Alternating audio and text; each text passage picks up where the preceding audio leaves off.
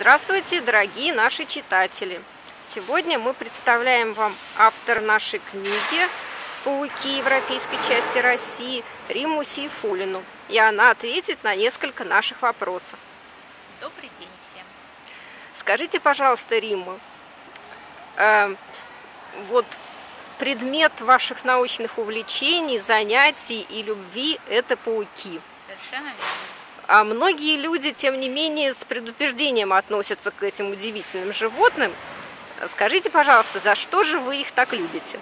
Вот ключевое слово – предубеждение.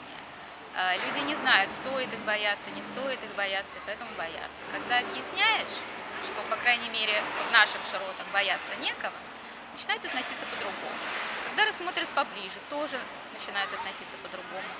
Я люблю пауков, потому что они милашки, очаровашки, они чистюли, они умельцы, они столько замечательных эволюционных ноу-хау изобрели. Просто прекрасные существа. Есть чему поучиться.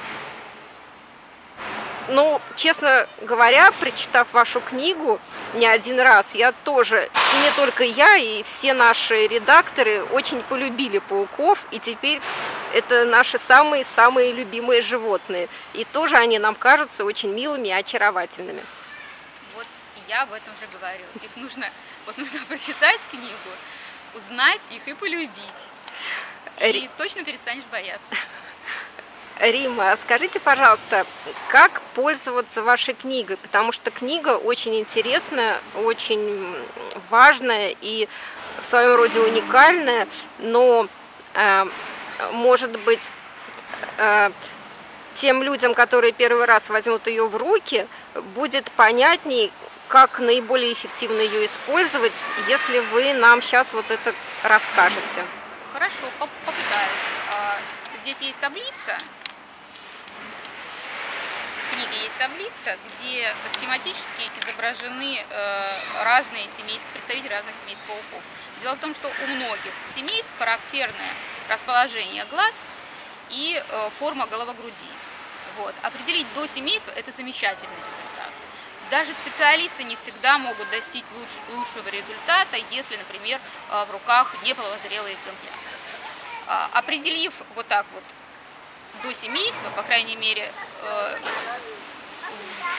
предположение выдвинув, можно найти в содержании название семейства и уже поподробнее посмотреть представителей разных родов, разных видов и определиться уже поточнее. Насколько я помню, ведь дальше, когда вот человек уже посмотрит содержание и обратится к той главе, которая его может в данный момент интересовать, он найдет там очень подробную информацию о том,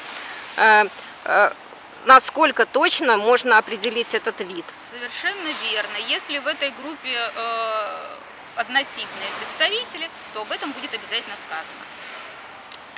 Вот еще есть таблица с сетями ловчими и с коконами. У многих представителей это тоже очень характерные.